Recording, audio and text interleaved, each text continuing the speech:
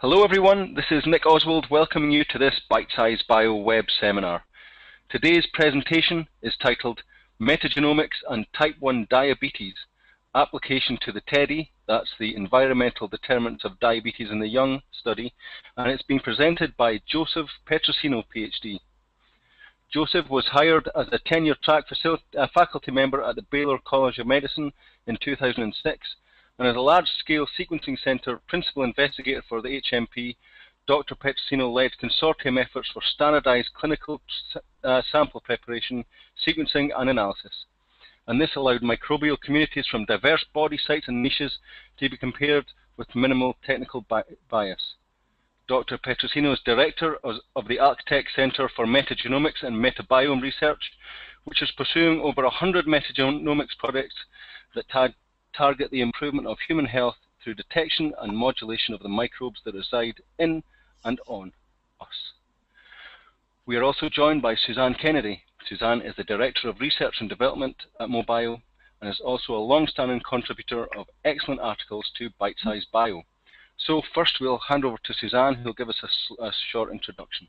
Thank you. And Mobile Labs would like to thank Bite-Size Bio and their staff for organizing the seminar today and for the opportunity to host Dr. Joseph Petrosino and to share with everyone the exciting work going on in his lab.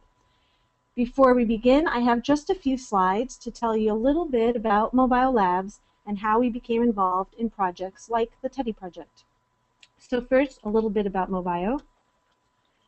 We are getting ready to celebrate 20 years of business this coming August, and we are privately owned by our founders, Mark and Liz Berlasky. We enjoy the benefits of being a small company with only 40 employees. This gives us the flexibility and the speed to develop custom solutions and give personalized help to research labs all over the world. Our distribution network extends to 83 countries, and our focus area is the isolation of DNA and RNA from difficult samples. So what are difficult samples, and how do we define difficult? Let's take a look at some of the different sample types people work with, and if we plot them based on how difficult they are to lyse versus how inhibitor-rich they are, we can see that there is a subset of samples that are the most difficult, and these are environmental. And these can be from the human stool or gut or from the great outdoors. But the stool samples are the subject of today's presentation on type 1 diabetes. Now, where do these inhibitors come from? They are released during cell lysis, which is the first step in DNA and RNA isolation.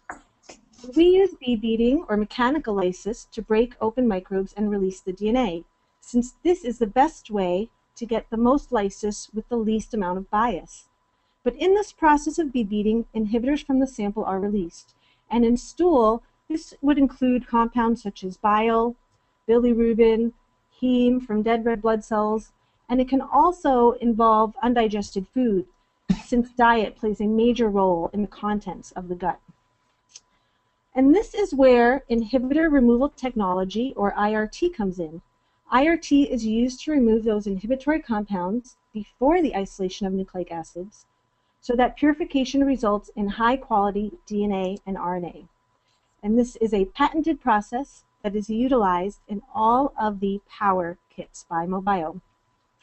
Now, I'd like to give you a little idea of just how important it is to remove these impurities and give you an example of how it impacts your perceived DNA yields. So let's take a look at an example of two samples prepped, one with and without IRT.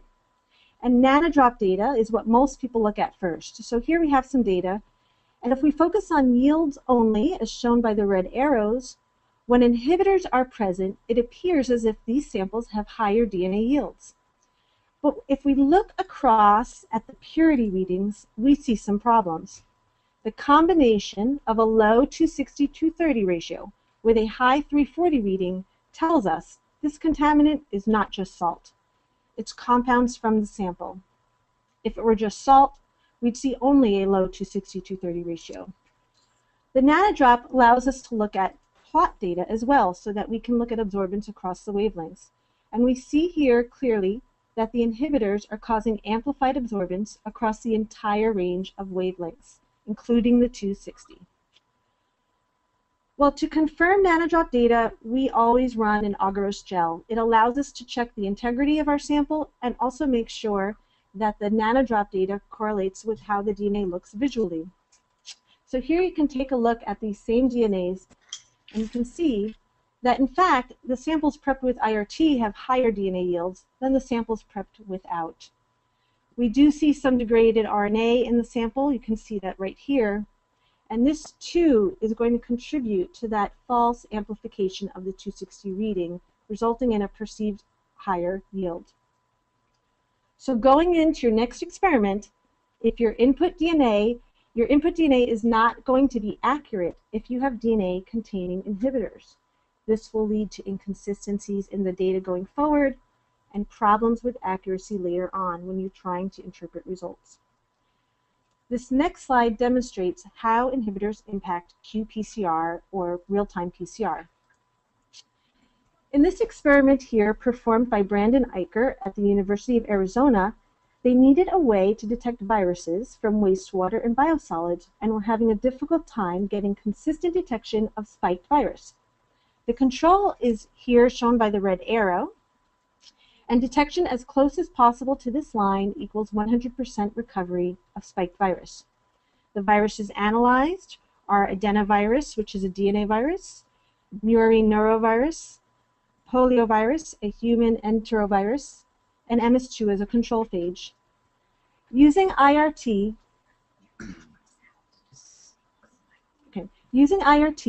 they were able to finally detect all 4 viruses with high efficiency, close to 100% recovery.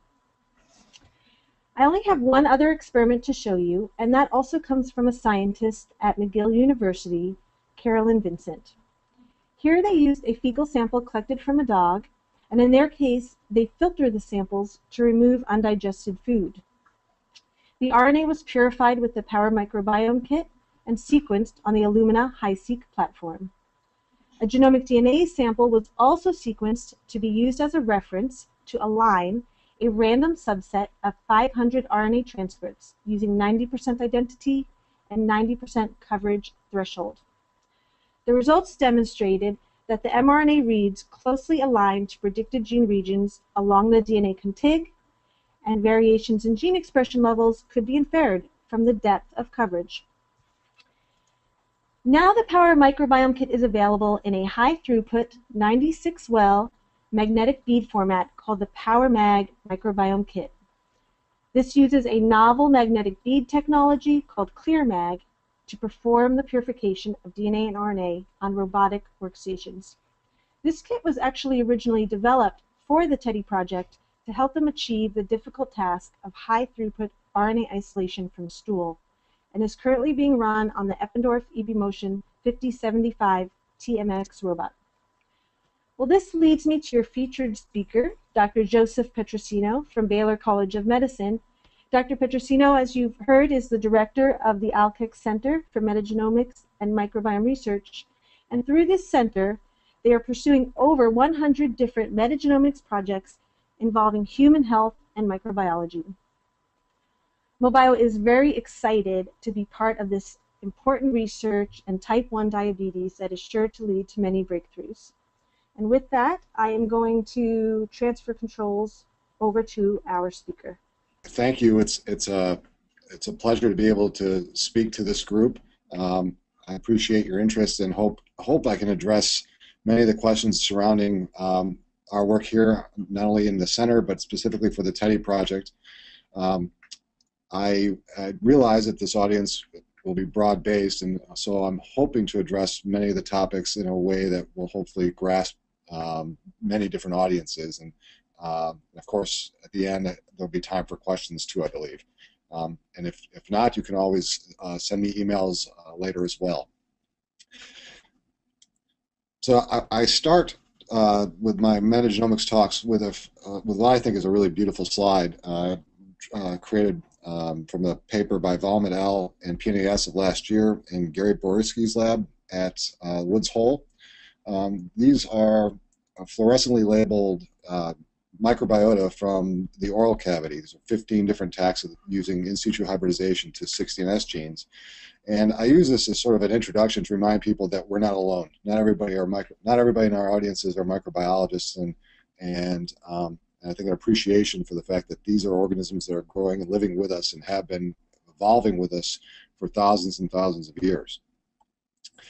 Before I go further, I typically introduce a glossary to try to get us on at least somewhat of a similar page for those who aren't familiar with metagenomics of the microbiome. So the microbiome, I consider, and I think is generally broadly considered, is the entire collection of bacteria, viruses, and fungi and other single-cell eukaryotes that occupy various niches on or in a given environment. The human microbiome, therefore, is the collection of microbiota that naturally occupy the niches on or in the human body. And then metagenomics is really the key to why we're here and why this field has really exploded in the last several years. Metagenomics pertains to the use of modern technologies to study these communities of microbes directly in their natural environments without having to grow them or isolate them prior to study.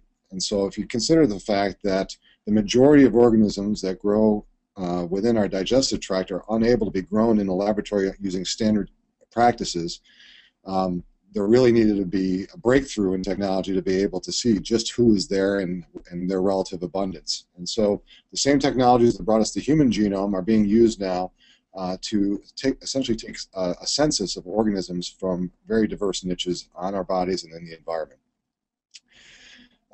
Likewise, the human virome is of particular interest with respect to the TEDdy project and other projects that we pursue, and that is the collection of eukaryotic viruses and bacteriophages that also exist in the body. And they can sometimes have a direct impact on the bacterial communities we may be interested in. They definitely have an impact on the human host itself.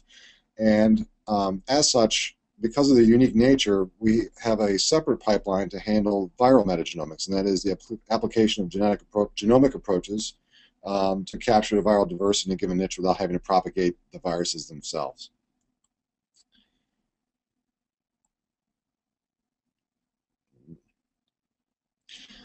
So, again, some of you may not be up to speed on the human microbiome and why is it of interest. The cocktail party fact I start with is the fact that bacterial cells outnumber human cells by at least a factor of 10. That is, we are more bacterial than we are human, just by cell count. And that the genes encoded by those organisms outnumber the genes in the human genome by at least a factor of 400. And the more we're learning, that number is increasing.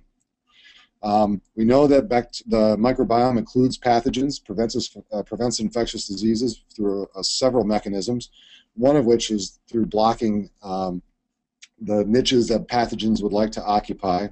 I sometimes refer to that as the good neighbor hypothesis. We love living in neighborhoods that are full of people that we consider our friends and have block parties or apartment building gatherings and whatnot. But as soon as people move out, there's a chance for bad elements to move in, and that's what happens in the digestive tract with infections such as Clostridium difficile. So the bacteria under normal, good symbiotic levels protects against pathogens from moving in. Likewise, the skin microbiome actually feeds on the secretions that we produce and creates a film that prevents cracks and invasion portals for pathogens to enter the body. I should preface before going further that microbiome talks are always great right after or before lunches or dinners. It only gets better. And then more importantly, I think with relevance to many of the projects that are being pursued by many laboratories today, we're getting a better appreciation for how the microbiome impacts the immune response.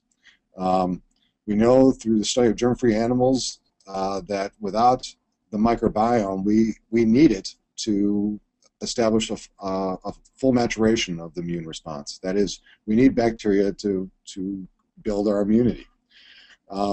Germ-free mice, that is mice that are grown without the presence of microbiota on or in them, do not develop significant levels of IgA, which is the most abundant immunoglobulin found in our digestive tract.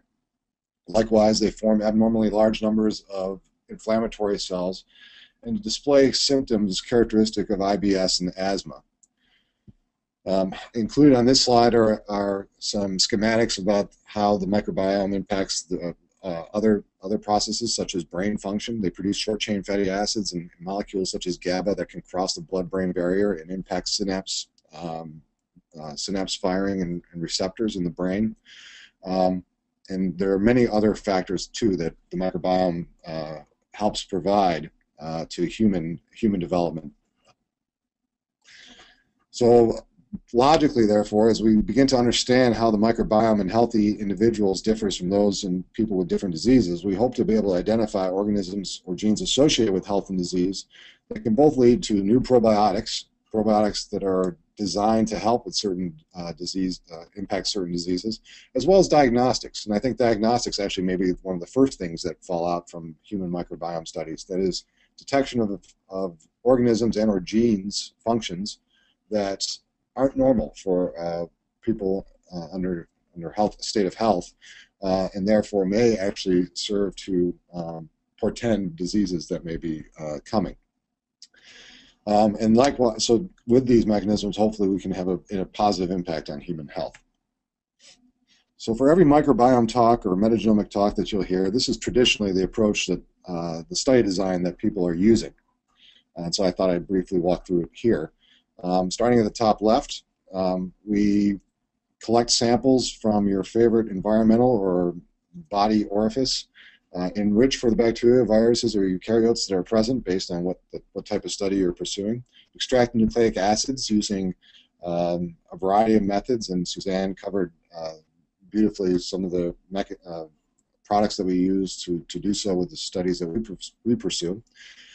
And then, depending on the resources and again the target of the study, we will do a broad-based approach looking at use a broad-based approach looking at the microbiota there through 16S ribosomal RNA gene sequencing. And so bacteria have the bacterial 16S ribosomal RNA gene is unique to bacteria, is able to be targeted, as I'll talk about in a moment, in a way using PCR primers so that you can amplify portions of the gene that lead to the identification of the organism that the gene is encoded by. And through this, you can start to build community structure maps and lists and get the relative abundance of organisms that are present. This enables a comparison of every single sample in a given study, and then starts to give you some resolution as to the differences maybe that you can find between, for example, healthy and sick individuals. Likewise, you could stratify on any criteria that you're gathering as part of your metadata for a given study. What we then do is perform whole genome shotgun sequencing, or WGS, on some of the samples. Since it's a more expensive procedure, most studies aren't able to encompass whole genome shotgun sequencing at the moment for all samples. And the whole genome shotgun sequencing enables even deeper analysis of the communities that are present. One of the types of analyses that gives you is the pangenome, or a map of or a list of the collection of genes found in a particular sample, all of the genes, or nearly all of them. It enables finer resolution of the description of the taxa that are present in a given sample. It allows you to look for antibiotic resistance genes in a given sample if that's your area of interest. And likewise, it enables you to mine pretty much any gene function or family that you were expecting or looking for in a particular sample type. Go further. So looking at the 16S ribosomal RNA a little bit more in detail. This is a cartoon schematic of the 16S ribosomal RNA gene. It's about 1,600 bases long. Most organisms, if not all of them, contain at least more than one 16S ribosomal RNA gene. These are can almost be thought of as a large immunoglobulin gene for those that are immunologists, in the fact that they have variable regions, here highlighted in blue, that are flanked by conserved domains, highlighted in black. And through targeting the conserved regions with PCR primers that have degeneracy built into them, you can target most of the taxa that you are interested in a given sample. I say most because there are some sequences that diverge in some organisms, and that has to be taken into consideration when you're looking at a particular sample. You want to make sure that if you're interested, for example, in Clostridium in a particular sample, that the primers, here indicated by arrows, that they actually contain sequences that would pick up the clostridial 16S ribosomal RNA gene. Because of the sequencing technology that we use, we cannot sequence the entire 16S ribosomal RNA gene to the depth that we wish. We're going to look at thousands or tens of thousands or hundreds of thousands of sequences per sample. We can target, however, windows of a couple hundred bases to several hundred bases. And therefore, we look at a subset of the variable regions in a given 16S gene. Those variable regions evolve at a faster rate than the conserved domains, and therefore have variability that can then be used to associate the gene sequence with the organism it came from. We use ribosomal databases, either green genes or the Ribosomal Database Project RNA database, to map sequences back to ribosomal RNA genes to be able to identify who they came from. I'm not going to go too much into next generation sequencing technologies because there are many people, maybe on this call perhaps, that could describe these technologies in much greater detail. But for the start of the Human Microbiome Project, we had just moved our technologies over from Sanger, traditional Sanger sequencing, which could give up to 1,000 bases, 1,000 base reads, however, only at 100 or 300 at a time, to the 454 platform, which is what has been used now predominantly for 16S sequencing for the last 5 or 6 years. The 454 platform gives, from Roche, gives approximately 300 to 500 base reads, now up to 700 base reads before trimming, and gives you over 1 million reads per run. And this enables you to look at several hundred samples at a time through multiplexing. Likewise, we are now moving to the Illumina platforms for 16S sequencing, either the HiSeq platform or the MiSeq platform, where the reads are a bit shorter. However, you can get much deeper into a sample, allowing for a better snapshot of the organisms that may be at the least abundant levels in your particular project. And this schematic kind of gives you a comparison to the sequencing technologies and the relative read lengths. And the reason why read length is important is because it obviously allows for, or it dictates how much of the 16S sequence you're capturing in a particular read. And so 500 bases as a reference on the bottom of this figure, you can see which sequencing platforms are able to span such a domain and how many of those would require paired-end sequencing to be able to do so. There are pipelines available to sequence and analyze samples using all the technologies, including IronPoint, which I've added now as sort of our latest in development pipeline. And depending on the project, we are able to target one of these platforms for our needs. So to kind of give you a reference of who we are, we exist in the Texas Medical Center here at Baylor College of Medicine. We're sort of central in the foreground of the picture that's here. It's the largest medical center in the world. The city of Houston is the main downtown district is in the background, and the medical center is in the foreground. So you can see that it's made up of a highly complex community of both research institutions and hospitals. But to me, what I think of when I see this is the fact that there are millions of samples that could be exploited for metagenomic studies. You literally can't walk down the hallway without tripping over a clinician, and that's actually a good thing. What's scary, though, is that each of these clinicians seems to have a freezer full of stool, and so fortunately they want to share it with us. Because I think there are a lot of great clinical studies that have been performed over the years where people have had the foresight to collect samples to be able to use for a variety of analyses. And now, as they move forward, we're getting prospectively contacted to be able to include metagenomics as part of the study design, which makes for even better studies. And as such, we're fortunate to have Baylor College of Medicine fund through philanthropy and institutional backing the LCAG Center for Metagenomics and Microbiome Research. And our mission here is to understand how the microbiome impacts health and disease, and to translate this into better therapeutics and diagnostics, and to serve as a hub for these activities. As mentioned in the introduction, we have over 100 projects right now with over 70 collaborators from around the world. We're advancing the sequencing, culturing, and analysis technologies to be able to encompass the new and diverse projects that we continuously are introduced to each week. We have pilot funds that we provide to researchers in the Texas Medical Center to help start studies when people may have an idea but not necessarily the know-how or wherewithal to be able to do so. And we're developing better ties with clinicians so that we can actually enhance our study designs as well as the potential impact. We're not stopping at the microbiome analysis, genomic analysis that I mentioned earlier. I think it's important to note that we understand, as well as many researchers in this field, that identifying the differences in the bacteria and the genes present in a given sample is just the beginning, and that it provides clues that need to be tested in hypothesis-driven models. And as such, we're developing germ-free facilities and other animal systems to be able to do hypothesis-driven studies in the microbiome. And we're also recruiting for anybody who's at the postdoc level, we're hiring tenure-track faculty to work on the microbiome here at Baylor College of Medicine.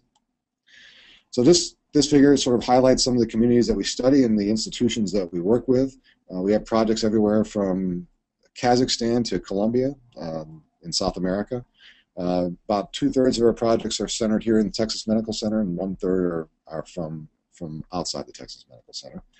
And we're not restricted to humans. We work with any samples, including those from mice, and mouse is our most prevalent animal model that we work in the microbiome with, and we have a number of great collaborators on that front as well.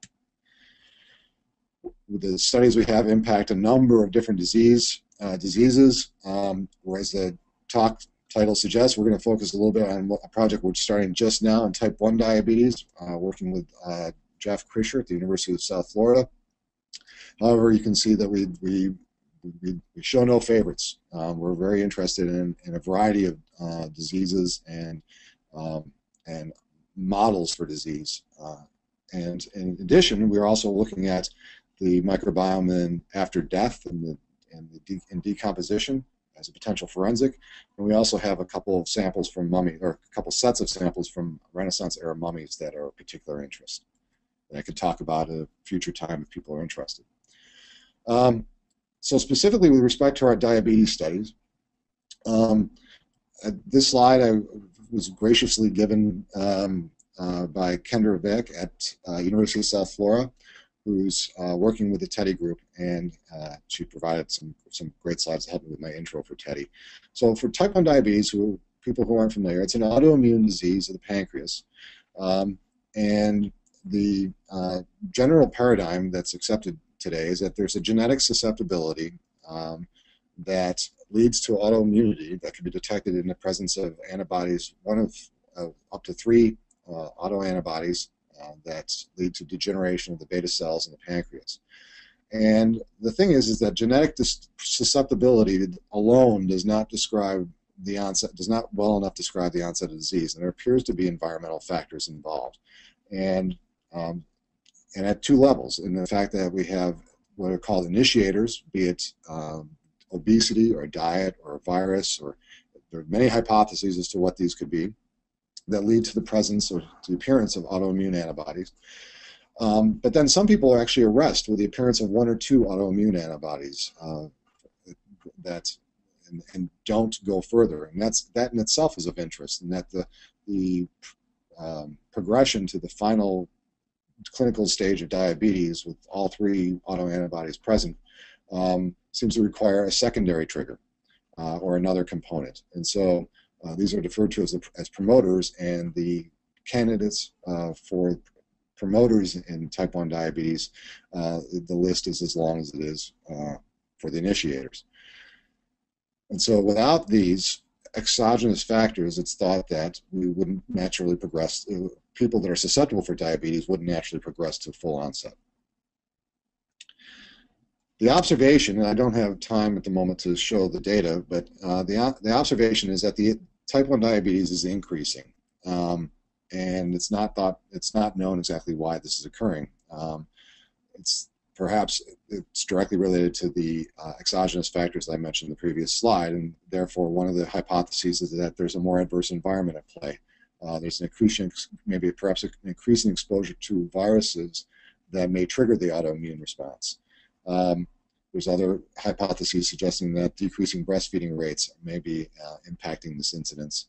The hygiene hypothesis comes out in a number of disease and health models, and it's also present here in the fact that protective factors that exposures that may actually help boost the immune system or target it properly are now missing in countries where children are more sheltered or living lives indoors more frequently or more often, and therefore are not exposed to organisms that actually help produce a healthy immune response. There's also a younger age at onset rather than a true increase in lifetime incidence, and so this leads to the another hypothesis called the accelerator hypothesis. I didn't realize there was so I'll get to that I'll get back to the accelerator hypothesis in a second. There are a number of infectious agents that are thought to be environmental triggers for type 1 diabetes, and they've been grouped into different tiers based on the data that are associated with type 1 onset. Right now, the enteroviruses and to a slightly lesser extent, rotaviruses have been implicated in type 1 diabetes subjects. I'll show you a slide later on showing staining of pancreatic tissue from a type 1 diabetes individual, an individual with type 1 diabetes, suggesting that the virus may be associated with disease onset. There's other pathogens. There's been a number of pathogens with not so bad data that have also been implicated in type 1 diabetes, and because of the fact that of this accumulating data with infectious agents, it's from this evidence that the TEDdy project, specifically the microbiome component of the TEDdy project, was built.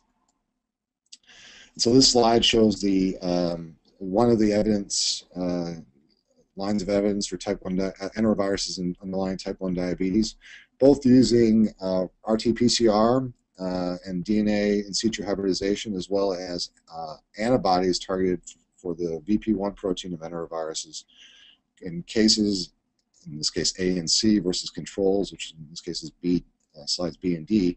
We can actually find examples of where enteroviruses are found in near onset pancreatic tissue from type 1 subjects. And this is a little bit out of order, but the accelerator hypothesis, that is the hypothesis to explain why perhaps there's a younger onset for type 1 diabetes, is that perhaps increasing levels of obesity in children is leading to autoimmune destruction of beta cells through the mechanism of insulin resistance. And so this is another area of study that's being closely followed in the TEDdy study, in the TEDdy cohort, as well as others. So we referred to the TEDdy cohort. Now, what is the TEDdy cohort? So as mentioned earlier, TEDdy stands for the Environmental Determinants of Diabetes in the Young. It's based out of the University of South Florida, and the idea with the study is that they wanted to collect data from cohorts of newborns, from the general population, as well as newborns with first-degree relatives of probans with type 1 diabetes. They're present in 6 clinical centers around the world, actually in Western Europe and the United States. I'll mention that, go back to that in a moment.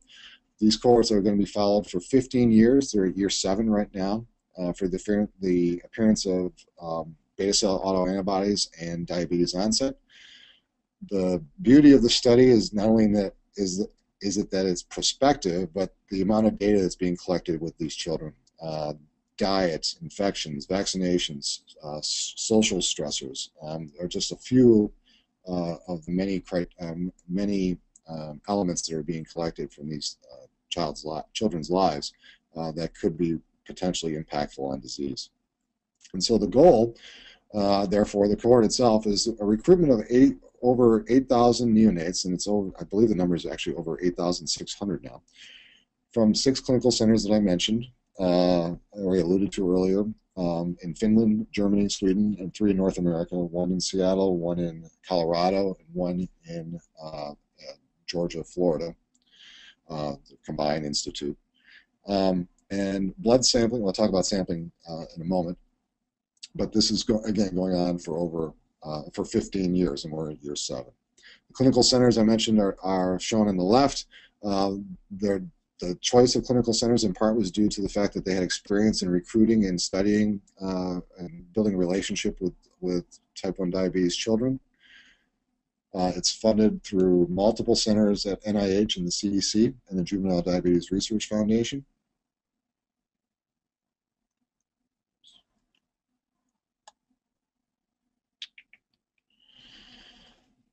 And the goal, specifically, as the name suggests, is to identify environmental factors and gene-environment interactions that cause islet autoimmunity and then eventually type 1 diabetes onset. We want to look at diverse populations, therefore the recruitment of individuals both in Europe and the U.S., and as well as different ethnic groups with and without first-degree type 1 diabetic relatives.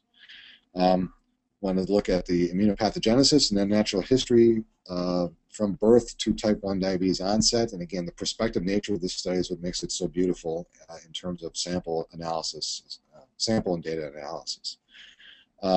And there is a central repository that's collecting the biological samples for additional studies that are being performed at this moment.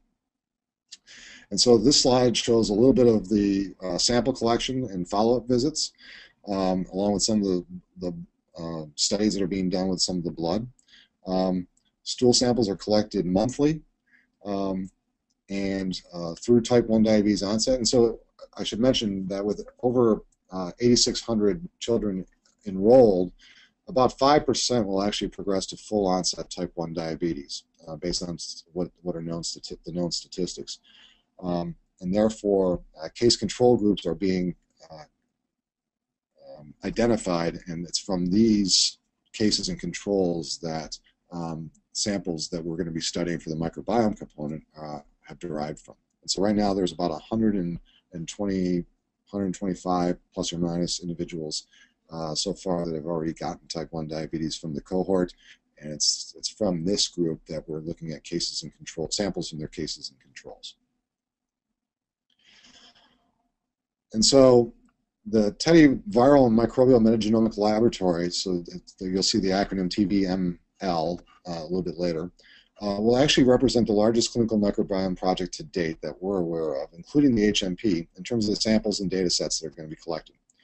The primary goals are to identify viral candidates that may trigger type 1 diabetes, and this will be done using stool and plasma samples from the cases and control subjects that I alluded to a moment ago. We also have some access to PBMC samples from these children that were collected a little bit later in the study, after the study had started. We actually will have a virus-targeted extraction component. So I mentioned before that not only are we going to be collecting viral data from the primary DNA isolated from samples, but we're actually going to be attempt to isolate viruses from these samples directly for sequencing, as well as culturing. And so we actually have an arm, I'll talk about in a moment, where we're going to attempt to culture viruses that we may be able to rescue from these samples. And in case we were able to, that would provide a very valuable resource for future study. We're going to be looking at the association of the microbiome itself with progression to type 1 diabetes, and we're going to be doing comprehensive microbiome analyses to do this. This will entail not only 6S ribosomal RNA sequencing that I mentioned earlier, but also 18S. 18S is the fingerprint gene for eukaryotic organisms as well, akin to the 16S gene. We'll do whole genome shotgun sequencing on every single sample, not just a subset of samples, to be able to get a snapshot of the gene content of every sample. And I mentioned before, we're going to be looking at both the RNA and DNA from viruses that are found in stool and plasma. We're also going to identify biomarkers associated with type 1 diabetes. As some of you may be thinking right now, well, there should be no bacteria in plasma just based on the way it's collected. But we're also going to be looking at free nucleic acids that may be circulating as a potential source of biomarkers that could be indicative of something underlying type 1 onset. All the data sets will include human DNA and RNA that quote-unquote contaminate. For many people doing human genomic studies, that the idea of human DNA being the contaminant is probably a little bit foreign, but for us, this contamination actually can provide a source of information as well. And these data will be available according to Teddy and NIH policies We collaborate with Rob Knight at the University of Colorado at Boulder, and we have other collaborators that will be joining us later in the study as well to help us along the lines of getting towards these goals. I'm not going to walk you through this slide in its entirety, but this represents the data sets and products that are being generated as part of the TEDdy microbiome study. The Human Genome Sequencing Center at Baylor is one of the 3 large-scale sequencing centers funded by NHGRI. They've been involved in the Human Microbiome Project, and that's where our center finds its roots. And now they are strong collaborators with us on every project that we work on. And so samples are processed here, sequenced in the Human Genome Sequencing Center here at Baylor, and then we perform analyses downstream of gathering the sequencing data. And so I put this slide in for people who may want to come back to the talk later. The various viral and bacterial and eukaryotic data that will be present or generated from the study are outlined here. So in the, I just want to highlight what I mean by the data sets being the largest clinical microbiome project to date. We're actually going to be generating, because we're using the HiSeq platform, we're going to be generating about 300,000 reads per sample for every single sample at the 16S and 18S level. We'll be generating a gigabase of whole genome shotgun data for every single sample, and 10% of the samples after primary analysis will have 5 gigabases of sequence generated in addition to generate a deeper data set for samples of interest. And to kind of provide a reference, for the Human Microbiome Project, about 10 gigabases of data was generated per sample. And of course, in this case, we're looking at 18,000 samples as opposed to several hundred. There'll be a viral enrichment prep, as I mentioned before. The primary sample will be analyzed, generating 600 megabases for all samples. And then for samples that are cultured, we're going to sequence all of those to a level of 200 megabases. So we're going to have a primary viral microbiome analysis, and then anything that happens to grow on susceptible cell lines, I'll talk about in a second, will generate additional data for those. And so what do I mean by culturing viruses? Essentially, when we extract samples, we create a homogenate that is then filtered, hopefully enriching for the viruses that are present in a given sample. This is passed to our collaborator, Rick Lloyd, in the Molecular Virology and Microbiology Department here at Baylor. And he's a long-standing enteroviral specialist, and he has multiple cell lines that are highly susceptible to enteroviral infection, and he's going to attempt to propagate in high-throughput fashion each of the samples that we hand him. The supernatants from those samples will then be passed back to us for sequencing.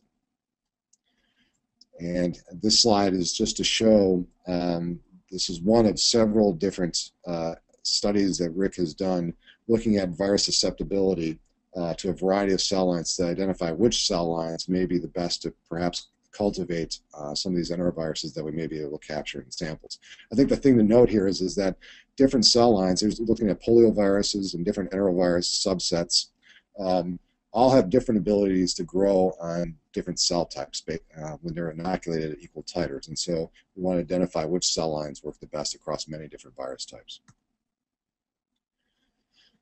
So if you're looking at the metagenomic approach for TEDdy, this is captured in this panel. Basically, we're collecting, again, samples, extracting bacteria, enriching for the bacteria, viruses, and eukaryotes, extracting the DNA and RNA, and then pushing them through multiple pipelines, looking at the bacteria, 16S and 18S from the eukaryotes, getting community structure information from that, who's there and their relative abundance, whole genome shotgun data to give us the pangenome of each sample, that is the genes that are present, and then virus information from every single sample, and an independent whole genome shotgun sequencing run that will be done for each sample that's analyzed.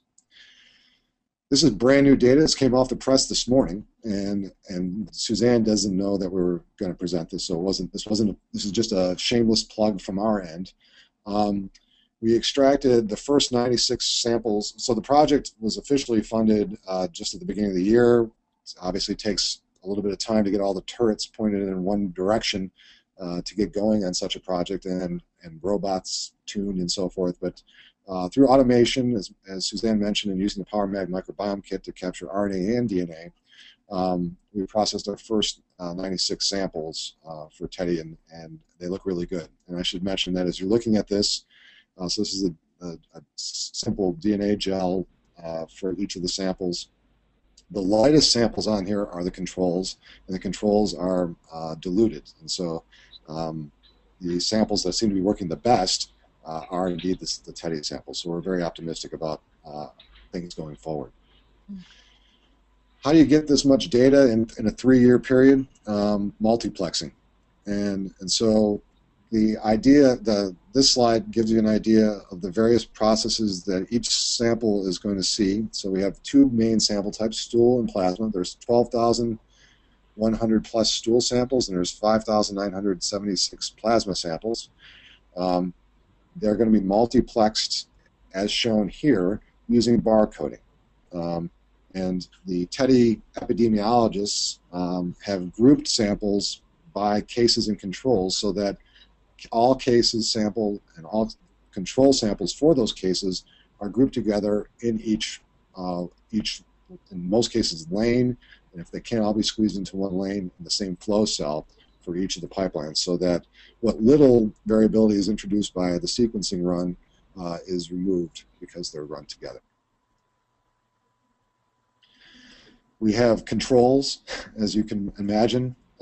So thanks to, I'm showing my graduate student, Matt Ross. He's not holding smoothies in the bottom. The controls that we use are to benchmark both the extraction methodology and the sequencing methodology. And for the Human Microbiome Project, we had similar controls. In this case, we call them generous donors. We have 2 of them for TEDdy that we're using. And they've been homogenized, as I mentioned, and diluted to a point so that for every single extraction run, we are extracting from one of 2, or from both generous donor samples for TEDdy. There's also a virus mock community that's been built into a commercially bought plasma sample, and so that's in a large volume that's also being distributed with all the plasma samples. They're shipped with all runs. They're blinded to us under most circumstances, and are pushed along the pipelines as well. So these will end up being the most sequenced stools in the history of man by the time all the runs are done. We also run a blank with every single run. We also introduce, before sending out these generous donor samples to the TEDdy repository so that they could be shipped blindly, we actually extracted a large amount in bulk here in one extraction run, so that we can differentiate any problems that arise, whether it occurred during extraction versus sequencing. And so, but we do this by introducing this singly prepped DNA into our pipeline after the extraction. And so, for example, if you looked at data from the controls after a particular run, you see that there's a problem. Well, you can look at the data from multiple runs and identify whether it's the extracted sample or the sample that was extracted in mass outside of the TEDdy project to isolate whether it was a sequencing problem or an extraction problem. I'm going to take a few moments to look at our viral metagenomics pipeline, just because it is a little bit different. It's something that people that are specifically interested in viruses have been doing.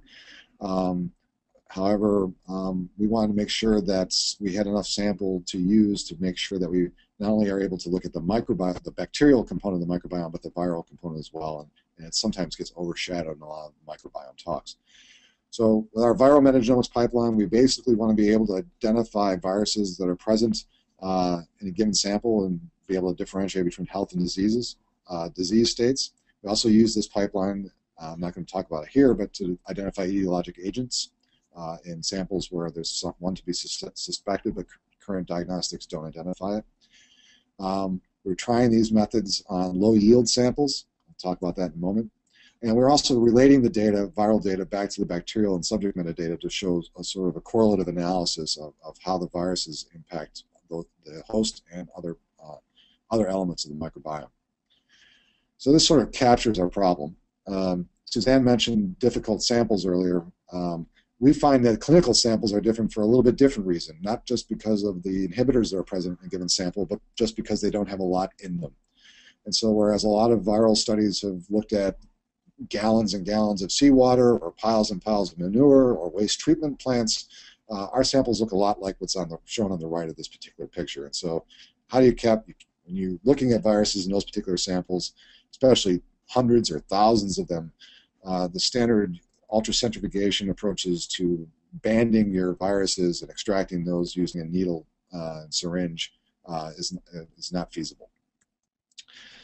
And so Matt Ross, as I mentioned, reintroducing him and his samples, they're not his samples, the samples he's working with, helped us develop this viral nucleic acid pipeline. We take a less is more approach, trying not to manipulate the sample too much, because as everybody in the line knows, that the more you handle sample, the less you'll end up with at the end. And so we'd used a couple of filtration steps. Destroy unprotected DNA, that is DNA outside of capsids, and then extract the nucleic acids that are found in capsids. And then we generate cDNA libraries for sequencing so that we capture the RNA and DNA that are present. We're developing a protocol that we've already evolved for 454 that is now working on HiSeq on the Illumina pipeline, where we can introduce Illumina adapters and barcodes without having the traditional library method, without having to use the traditional library method of construction, thereby reducing costs and still enabling multiplexing. We can detect RNA and DNA and retroviruses in samples, and so this is data. These are data from 4 healthy subjects from the Human Microbiome Project. Subjects are numbered across the top. You don't really have to pay too much attention to the platform and amount of sample. They were just parameters we were playing with at the time. We identified viruses or virus nucleic acids from each of these individuals, and those that are highlighted with green boxes are found in each individual, and those in yellow boxes were found in 1 or 2 or 3 of the 4 individuals. The virus families in black are DNA virus families, RNA is in red, and retroviruses are in green. I should mention that on the left are some very key points. Viral databases are not as well curated as bacterial DNA databases. They're getting there, but they're not there yet. And so the hits need to be validated in a more rigorous fashion, and so these are things that we're following up on. Also, there are a lot of viruses that are just passing through. We find a lot of virus signatures to things that we eat, such as tomato viruses or spinach viruses or bovine viruses. And so that in itself suggests that we're getting viruses that aren't naturally colonizing humans, but just maybe present in the environment or the contents of what's been eaten. We also identify phage. The phage databases, thankfully, are better curated and in such a way that the primary host is often identified with a phage that you're looking at. So you can start to, or more easily, attach blooms of phage with decreases in the bacteria that they allegedly infect. And so you start to get these correlative analyses built up, phage and bacterial populations. When the NIH started the Human Microbiome Project, one of the first comments made was they won't be able to tell their nose from their butts. And so as a benchmark threshold, we wanted to see if we can tell our nose from our butts in terms of our viral pipeline. And we can indeed and detect different types of viruses, thankfully, in our stool versus our nasal wash samples.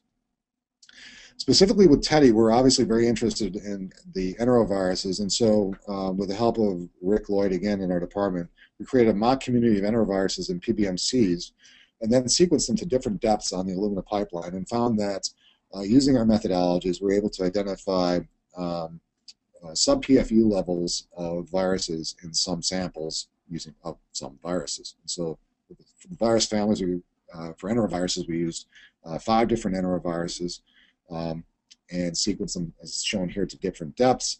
And based on the sequencing coverage, as you'd imagine, you can detect to different degrees of resolution.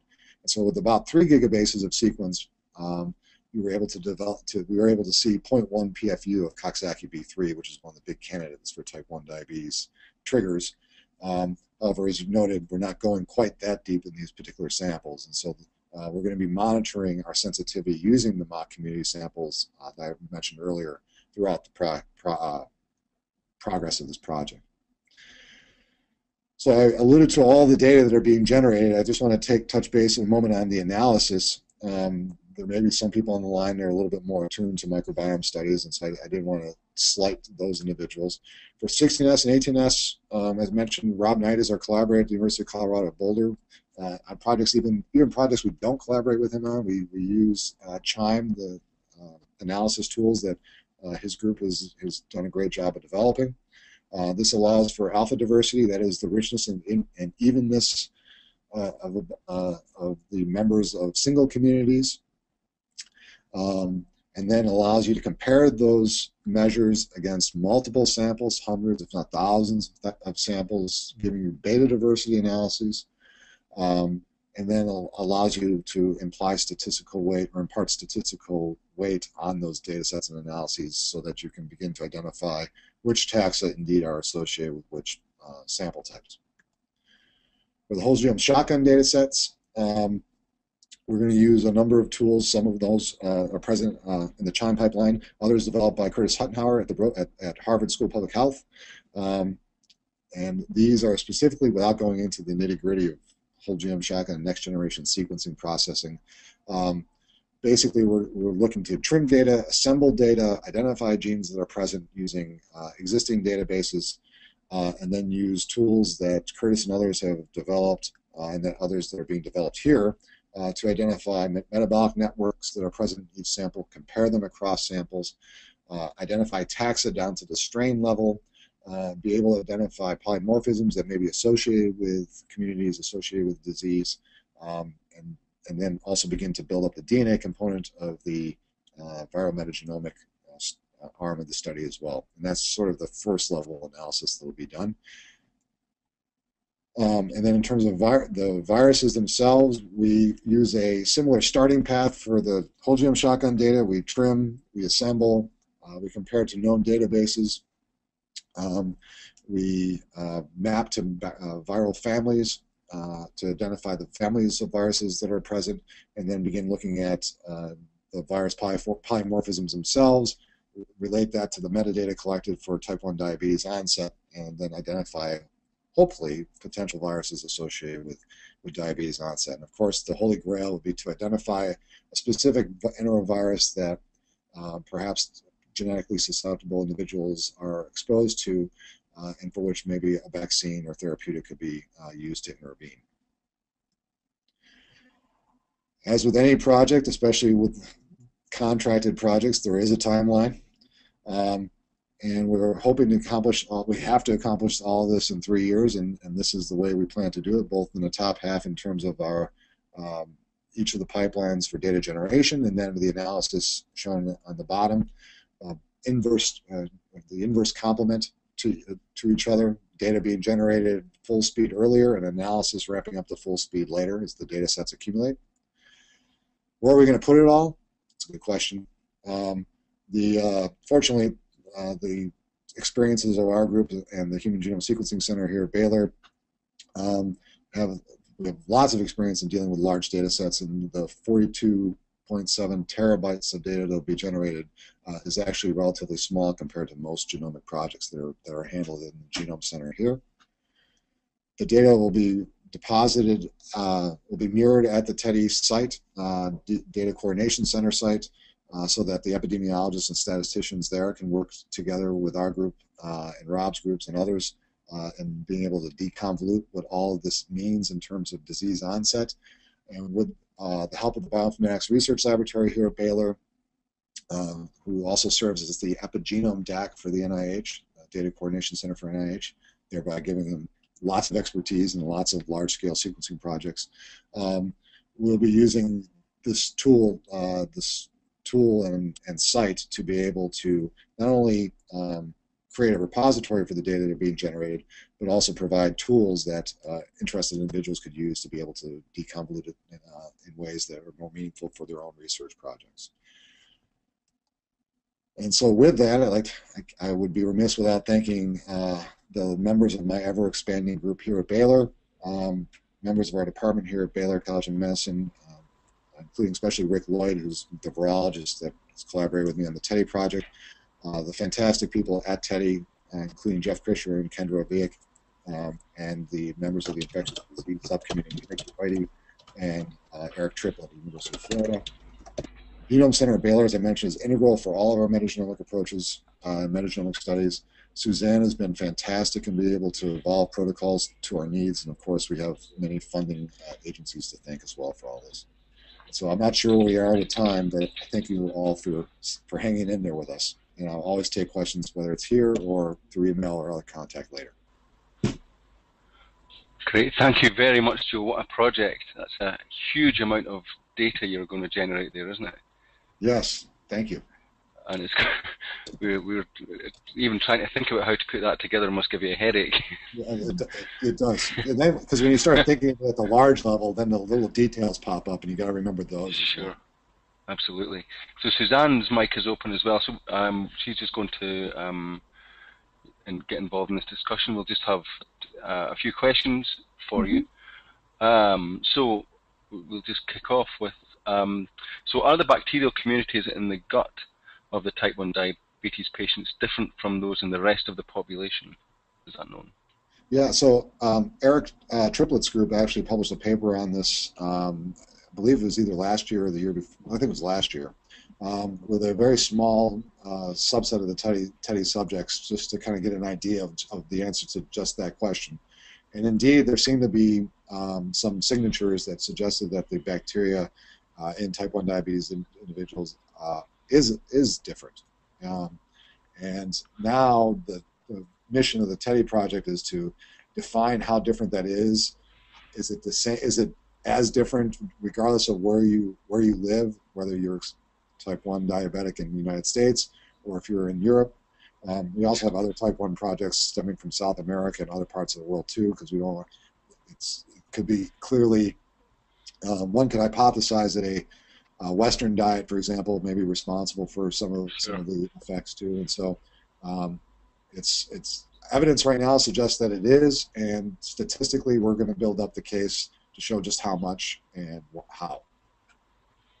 Okay, so that kind of, we've just had a question in from Jeff Leach, and he's asking, yeah, what I understand the endpoint is the identification of a potential virus, but what about the lifestyle variables that are leading to the increase in type 1 in the first place? That's kind of what you're talking about there, yeah. Yes, and that's a fantastic point, and I don't even have, I wish I could have I don't have a slide that shows the scope of the TEDdy program, but there are epidemiologists and dietitians and immunologists and you name it. Well, obviously infectious disease experts that are slicing and dicing the data sets that are being collected from the diaries, from the data that are being generated. There's a metabolomics arm, there's a transcriptome arm for the host. Wow. All those data are going to be layered on top of one another somehow in a way that will hopefully be able to discern some of these other components as well. Wow. Okay, and a question just in from Maren Olsen. So have you seen variations between male and female diabetics microbiota? We don't know the answer to that yet, and so that will hopefully be that should be something that falls out from these data sets. But that's a fantastic question. In healthy individuals, there doesn't seem to be much of a difference between in gender in the gut microbiome over larger groups of people. And so if there is a difference in male and female with type 1 subjects, it would be of particular interest. Okay.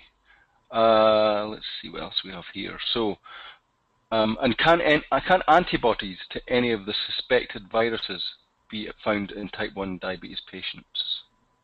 Yes, and so that's one of the things that's going to be examined alongside the studies that we're doing. So I think there's an autoantibody group and an immunology team that are looking at the antibody profiles in individuals with type 1 diabetes. And this field is what led to the original discovery of the 3 autoantibodies that are associated with disease.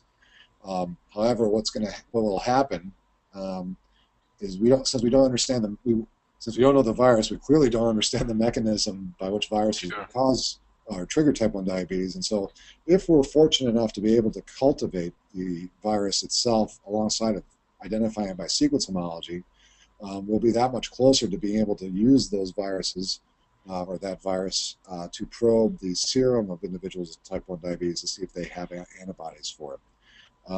Likewise, if it's not there, if we're not able to propagate the virus directly, we can use the sequences that we hopefully will identify in those with type 1 diabetes to mine for those viruses and pull them out of samples to be able to do those same types of studies.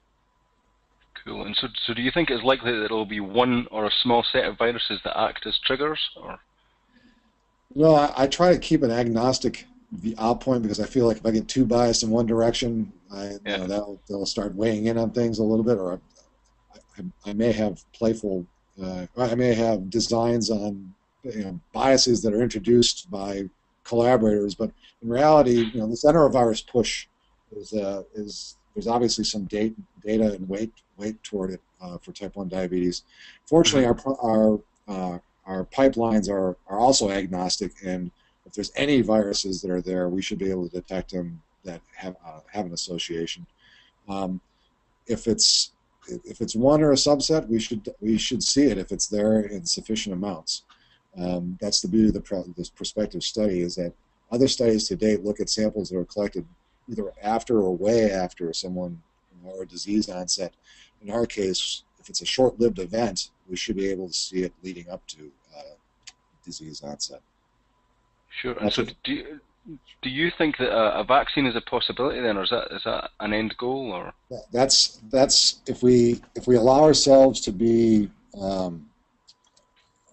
have that holy grail outlook, then yes, I think that is a possibility. If we can identify a virus, then there's a definitive chance that we could develop a vaccine for it. Cool. Okay, and so let's just switch track a little bit, and we have time for a few more questions, and I'd like to talk a little bit about the purification, the sample prep. So you said that the kit that you have from Mobile is essentially custom made. Did you have any other options there without that kit? Are there any other options available? Well, so yes and no. So yes, in the fact that when we began the Human Microbiome Project about 2006, 2007, we scrutinized a number of kits at the time from a variety of manufacturers, looking for something where we weren't automated at the time. We were using good old-fashioned technician hands, which are what's feeding the robots here. And we wanted kits that gave us good recovery, good yield, were easy to use, and also gave us consistent results across a diverse number of body sites and sample types. And so for the Human Microbiome Project, we looked at 18 samples in females and 15 samples in males that were skin, oral, GI, and so forth. And at the time, the Mobile Power Cell kit came out to be on top in our experience, and so that was what was adopted for the Human Microbiome Project. For TEDdy and our subsequent projects, obviously we had, now evolved with, our lab has evolved with mobile products, and so we were well acclimated to their products, which perform great for our needs. There are a couple of manufacturers that do produce DNA and RNA isolation kits, and that seem to work well as well.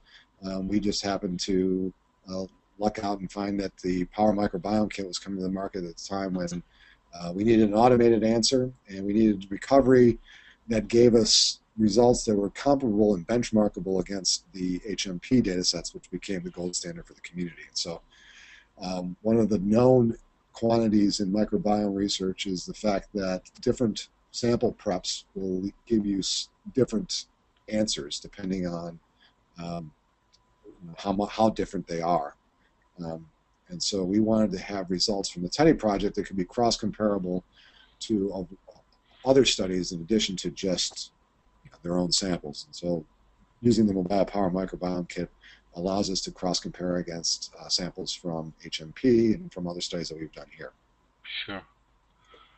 Okay. So I think we'll take one more question. We have a few more questions coming in, but what we'll do is we'll email them to you. Sure. And you can possibly answer those offline. So the last question, in terms of safety, do you have to take any special precautions when working with stool samples like this, just from the eyes of a general lab worker? Yes, and so when we handle all the general lab practice for BSL-2 human sample research is that all samples are treated as if they're contaminated with something infectious. And so samples are handled, you take your typical clinical laboratory precautions, so gloves and eyewear and lab coats, and oftentimes working in biosafety cabinets to reduce anesthesia and so forth. Okay. Okay, I think we'll wind it up there. Thank you very much. Thank you very much, Joe, for a fantastic presentation and some great answers to those questions. And thanks also to MoBio for sponsoring this webinar and for all the work they've done with us and with the Teddy project. Thank you. Thank you. You're welcome, guys. And last but by means no least, a big thank you to our audience for taking the time to attend and listen to us today. If you've enjoyed this seminar and you would like to view the video recording of the session, please visit the seminars page on bitesizebio.com. It should be available there within the next 24 hours. And there you can also check out our upcoming webinars. So until next time, good luck in your research and goodbye from all of us at Bitesize Bio.